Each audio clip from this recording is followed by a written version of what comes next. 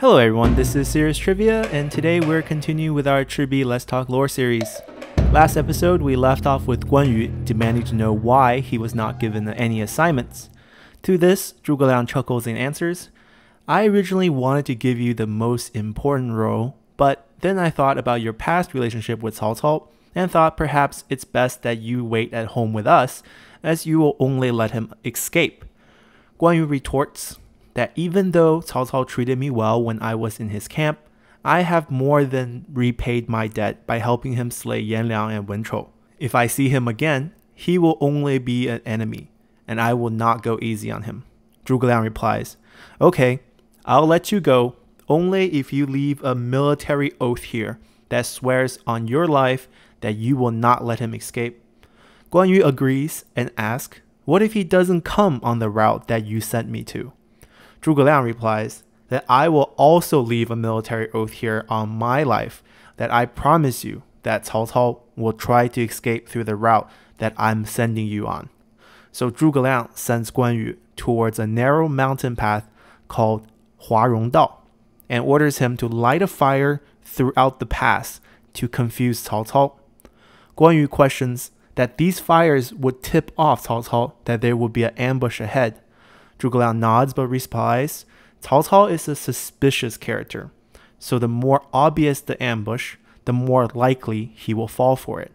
So Guan Yu takes Guan Ping and Zhou Cang along with 500 axemen and heads towards Huarong Dao to await for Cao Cao's arrival. After Guan Yu left, Liu Bei asked Zhuge Liang, my brother is honorable to a fault. If Cao Cao really tries to escape through Huarong Dao, then I think Guan Yu would just let him go based on their past relationship. Zhuge Liang replies, I have studied the stars. Cao Cao's life is not at an end yet, so I decided that we should give the mission to Guan Yu, so at least Cao Cao ends up owing him a favor. With both Liu Bei and Zhou Yu's army mobilized, let's see what's happening in Cao Cao's camp. The changing of the wind did not go unnoticed by Cao Cao and his generals, as strategist Cheng Yu warned Cao Cao again of the dangers of a fire attack. But Cao Cao waves him off and says, a breeze of east wind is only natural, and there is no need to worry about it. Soon, a messenger arrives and reports that Huang Gai has finally found a chance to come surrender, as there will be a food delivery from Puyang sailing down today. Huang Gai says he will slay the transporting general and surrender alongside with all the supply ships tonight in sometime between 9 and 11 o'clock. Hearing this, Cao Cao becomes overjoyed as he has been eagerly awaiting for Huang Gai's arrival for some time. Back in Zhou Yu's camp, as Huang Gai prepared to depart, Zhou Yu asked the guards to tie up and bring forth Cai He, who is still remaining at camp. Cai He sees Zhou Yu and immediately screams, I'm innocent. Zhou Yu replies, you're clearly a spy who has faked a surrender. Now Huang Gai is about to set sail to start this war.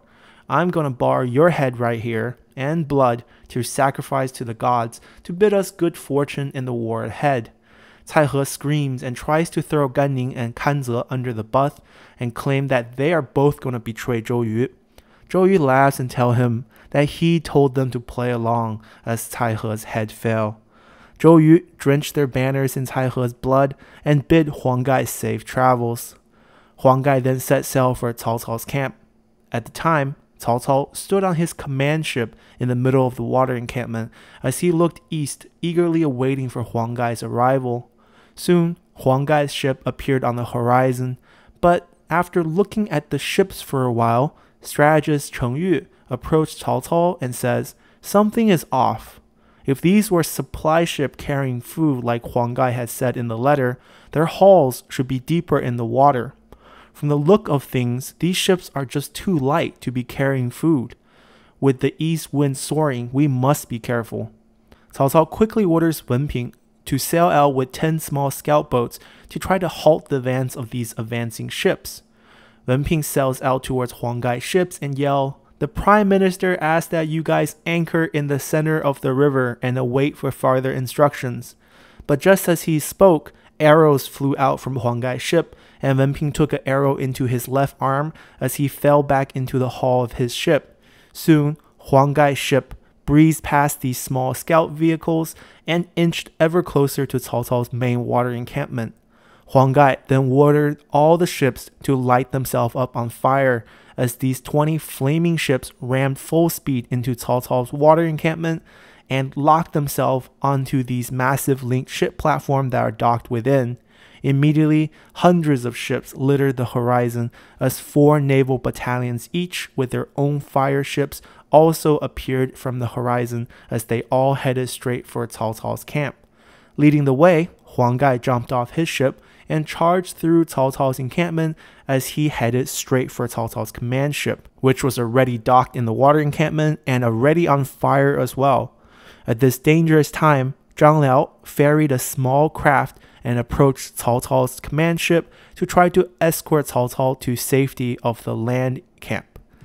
But before they could get far, Huang Gai was already closing in, so Zhang Liao took out his bow and fired an arrow right at Huang Gai, who could not see or hear the shot as the fire raged all around him. The arrow struck Huang Gai right in his shoulder as he rolled over and fell into the water. Luckily, Han Dang's ship were nearby as Han Dang rescued Huang Gai and ordered his men to escort Huang Gai back to camp. This gave Cao Cao the time to escape under the protection of Zhang Liao as they managed to make their way back on land. But for his men left out on the water encampment, fire engulfed them as Han Dang and Jiang Qing cut off the left flank and Zhou Tai and Chen Wu cut off the right flank. With the central force of Zhou Yu and Chen Pu's men coming in from the middle of the camp, they flushed the water encampment clean as tens of thousands of Cao Cao's men died in this initial attack. Back on land, Gan Ning's unit, which had been marching towards Cao Cao's camp in Wuling, had finally made it there. And immediately, Gan Ning thrusted his blade into Cai Zhong's back as he ordered his men to start setting fires throughout the forest of Wuling around Cao Cao's camp.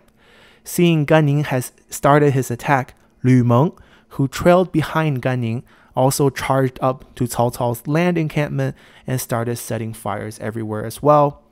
As Cao Cao and Zhang Liao traversed through this burning forest, they could see Dong Xi and Pan Zhang's men approaching from the north, so they were forced to turn west and soon ran into their own generals Mao Jie and the injured Wen Ping, along with 10 riders who joined their ranks.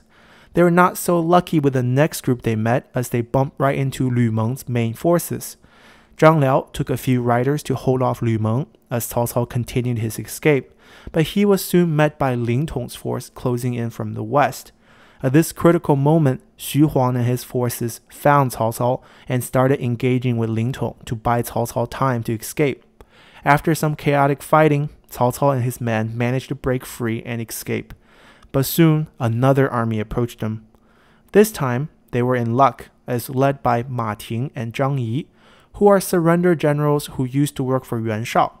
Along with them were 3,000 cavalry on reserve duties who has come to reinforce as they noticed the start of the fire. With the infusion of this armed group, Cao Cao becomes much more confident as he sent out these 2 generals with 1,000 men to scout up ahead as he kept the 2,000 other cavalry with him as guards. Unfortunately for these 2 generals sent ahead as scouts, they soon bumped into Gan Ning's main force, and after a duel with Gan Ning, both of these generals lied lifelessly on the ground. Seeing that fighting has erupted ahead, Cao Cao quickly just turned east as he was hoping for reinforcement from Hefei would arrive. But Zhou Yu had already thought of this and ordered Taishi Ci to cut off that route. So instead, Cao Cao turns farther west, and luckily they bumped into Zhang He's force, who Cao Cao now sends to be their rear guard. As they traveled farther west within Wuling, it's already 4 a.m., and they've been fighting for over 7 hours in the chaos of the night. Everyone's tired and deflated from the defeat, but all of a sudden, Cao Cao burst into laughter. Everyone turns to Cao Cao and asks the Prime Minister, why is he suddenly laughing? Cao Cao answers, I am laughing at how inept Zhou Yu and Zhuge Liang are. If I were them, I would have planned an army here to ambush us. But before he could finish, drums sounded all around them as Zhao Yun charged in, triggering his ambush. Zhao Yun charged out screaming, our chief strategist Zhuge Liang has asked me to lay waiting for you here for a long time. Cao Cao quickly orders Zhang He and Xu Huang to double-team Zhao Yun as the rest of their men try to rush for escape. Knowing that Zhang Fei is up ahead, Zhao Yun does not give chase and only focus on seizing military supplies and stranglers. As Cao Cao escaped farther west, the sun began to rise, but along it came a sudden shower that drenched everyone's armor. As it was late November, the morning air was extremely cold and everyone was starting to get hungry. As they desperately searched for food, an army approached from their rear. Luckily, once again, it's a friendly army. It's the entire guard battalion of Li Dian and Xu Chu, who had been guarding all the strategists, and now they're all safely here together.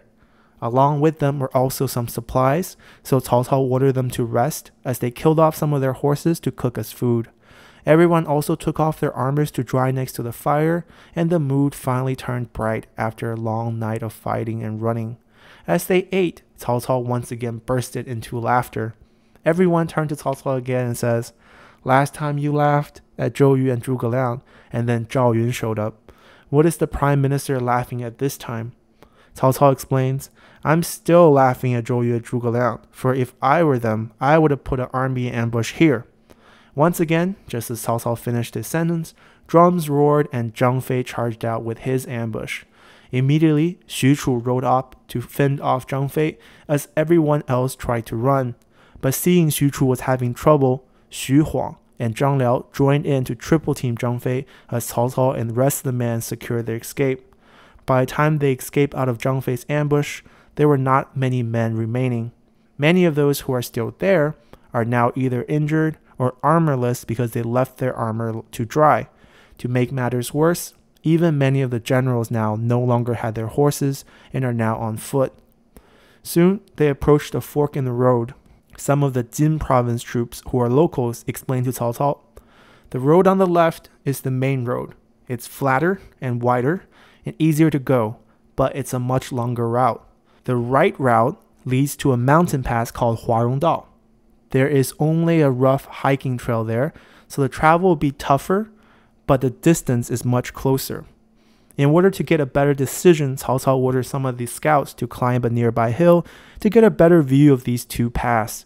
The scouts reported back that the main road seems very quiet, while the small hiking trail has fire and smoke rising from it. With this information, Cao Cao decides, let's go through the small trail, as the smoke and fire is clearly just a trap to lure us onto the main road where the real ambush is.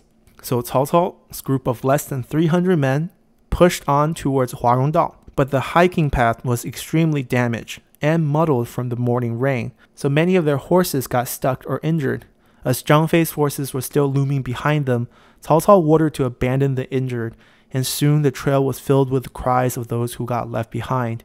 When they finally got into a clearing in front of Huarong Dao itself, Cao Cao laughed once again, and everyone becomes scared as they ask Cao Cao again, why is he laughing, as the last two times didn't bode well for them. Cao Cao says, if I were Zhou Yu or Zhuge Liang, then I would have placed an ambush here, for we would have surely perished here. Immediately, drums sound and Guan Yu rides out atop of the red hare with the green dragon crescent blade in hand, and come along 500 axemen lined up, blocking the pass.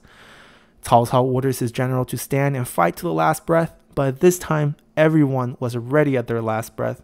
Fortunately, Cheng Yu stepped out and suggested, Guan Yu has always had a soft heart. If we resist, we will get killed. Our best chance is if we beg and plead, then perhaps he can remind himself of all the good times he spent together with us. So Cao Cao rides up and chats with Guan Yu as he reminded him of the time they spent together. Guan Yu replies, I have promised Zhuge Liang to bring you back, so I can't let you go. Plus, I have more than repaid your kindness by killing Yan Liang and Wen Chou. To this, Cao Cao replies, but what about the times you killed 6 of my generals as you left me? I never blamed you for any of that, so perhaps you can turn a blind eye and spare me this one time. Guan Yu, who felt a bit guilty of how he cut his way through the 5 passes when he left Cao Cao, finally relents as he drops his blade and orders his men to open the pass for Cao Cao to cross. As Cao Cao's men flooded through the pass, Guan Yu is struggling internally, and he lets out a roar. Fearing that Guan Yu has changed his mind, all of Cao Cao's men bow down, and Guan Yu, seeing his old friend Zhang Liao among the crowd, finally relents as he withdrew his men and left to let Cao Cao return to Nanjun, where Cao Ren was stationed. With Cao Cao's defeat and escape at the Battle of ChiBi, we have now concluded part 2 of our ChiBi Let's Talk Lore trilogy. Tomorrow, we'll do our historical episode before returning for part 3, as we will explore how Liu Bei and Sun Quan will now divide up the spoils from winning this war, and return to the battle of wits between Zhuge Liang and Zhou Yu. So see you next time. Bye!